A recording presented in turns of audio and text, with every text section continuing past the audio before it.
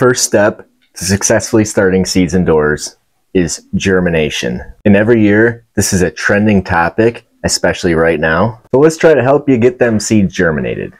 You'll notice at the Hillbilly Grow setup, we really ain't growing much right now. I got some experiments going with my soil blocks, and we got all kinds of weird stuff going on here. But I'm in zone 5B, so I haven't started a lot right now. But my germination is always pretty good. You can see here, there's some germination that's not pretty good. So let's go over that. So let's get right to it and make this a pretty quick video. If your seeds aren't germinating, it's probably because your humidity is wrong. I've seen a lot of Facebook posts where people show their seed setup and they wonder why they're not germinating, and they have everything uncovered so moisture can leak out. I don't care how you're starting your seeds, whether it's in jugs, cups, if you're doing it in pots, soil blocks, trays like this, seed cells, you have to cover them. When you have that wet medium to start your seeds, you got to keep that moisture in there to get those seeds sprouted. I really don't use these anymore. That's actually cat hair inside there right now for an experiment. But if you're using these, you got to cover them up. Like when you put the seeds in there, put plastic wrap or something there to keep the moisture inside. If you're using clear jugs, when the seeds are still inside there getting ready to germinate, keep it taped shut so all this humidity stays inside here and keeps all these seeds moist. The cooking pans with the clear lid work really good. Got some plants in here starting. Check this out. You can see the surface coming up in these soil blocks. I have 4 of my 6 artichokes starting to pop up, which is pretty cool. I got some jalapenos in here for a future experiment. But that's the key here. Like, you see how moist these things are? They never lose moisture. If any of your growing medium gets dry and your seeds start to germinate, they are not going to completely germinate. They're just going to die off. You have to keep the moisture in there. And it's an unpopular opinion that once your seeds sprout, you take these lids off. I don't do that. Once your seeds first start to sprout, they still need that moisture. So what you can do is you can leave the lids on like this and just pop it like twice a day to get a little bit of air in there, but still keep it nice and moist. They can deal with the humidity.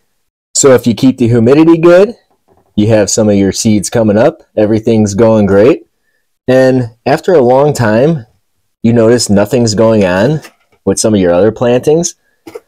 I know for a fact that these 3 blocks here that didn't come up are just bad seeds, because this is a new seed technology.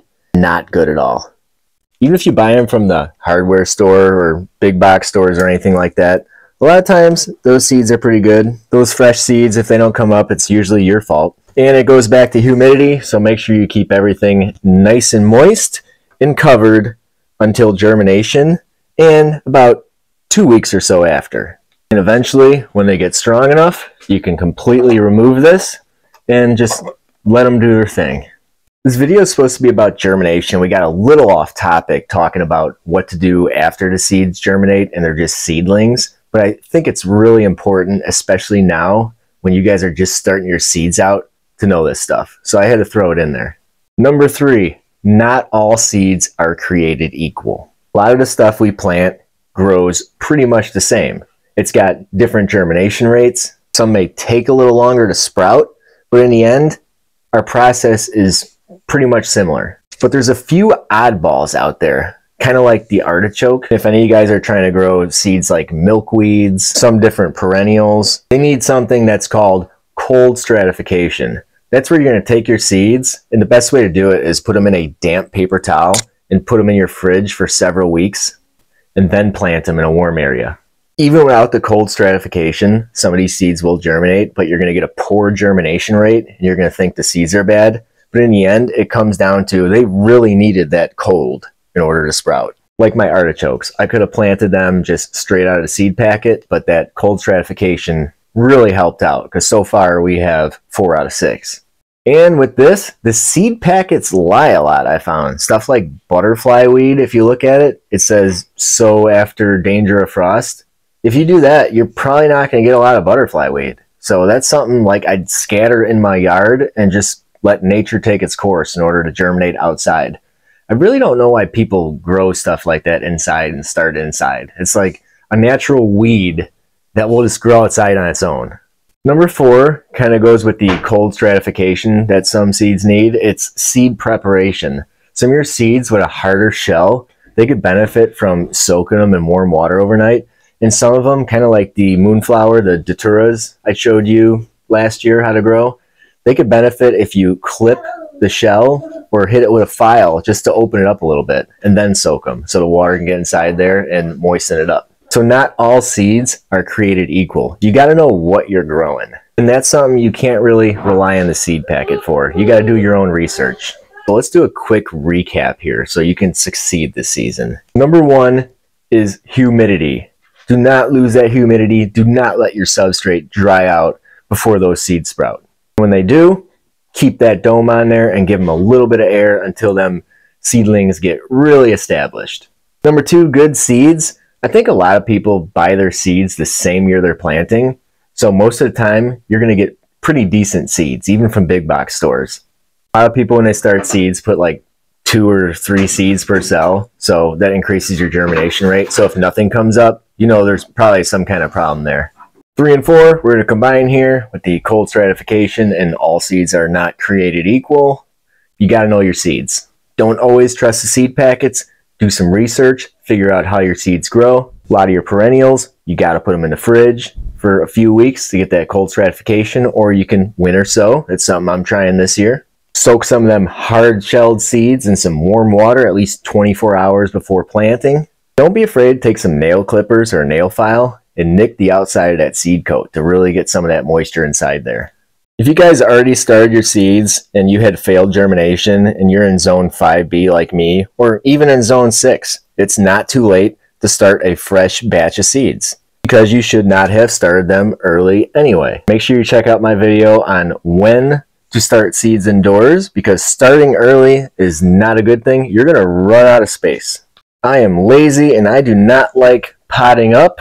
I just want to be able to grab a block like this or a seed cell and toss this right out into my garden the way it is. Once the grow season really kicks off, all these blocks might go into solo cups. So solo cups are going to be the biggest thing on this top rack here. And maybe this pot of beans my 4-year-old grow. Got some beans that are starting to come in finally inside here. Got 4 plants in here. For him, I guess I can make a little room off to the side to keep these there. But everything else is going to take up this space. And that's going to be all my indoor starts that go out to my garden. Like I mentioned in the past video, we're using these clear Rubbermaids here to do a bunch of seed blocking for a lot of my brassicas and lettuce and, you know, stuff like that. Some of the early season crops, which are also really great to direct sow. Had really good luck direct sowing stuff like that. So when you're trying to utilize space like this, don't feel the need to start everything indoors. A lot of bonus tips in there. So if you don't want to watch my other videos, I just threw in some key points of those in here. But in case you want to watch them, I'm going to put some links in the description to some of my other seed starting videos. Try to help you guys have a successful season here. And by this time, if you learned about seed germination, you've probably tuned out. You're on to the next video. Some of the videos on this topic give you a lot of reasons why your seeds aren't germinating. I'm giving you the most basic ones that are probably the reasons your seeds aren't germinating. So I really hope this helped some of you guys out. If you have any questions, you might have noticed I respond to almost all the comments. So feel free to leave a comment and I'll tell you what I know, what I've done, and others can chime in too, and we can all share information. When things get missed in videos, you go to the comments, you'll see a lot of conversations going on. You get a lot of good information out of there. So that's your seed germination video for the weekend. I got some permaculture stuff coming up, some pruning, doing a little bit of vermicomposting underground. So make sure you stay tuned for that. Subscribe to get all those updates. And as always, thanks for watching.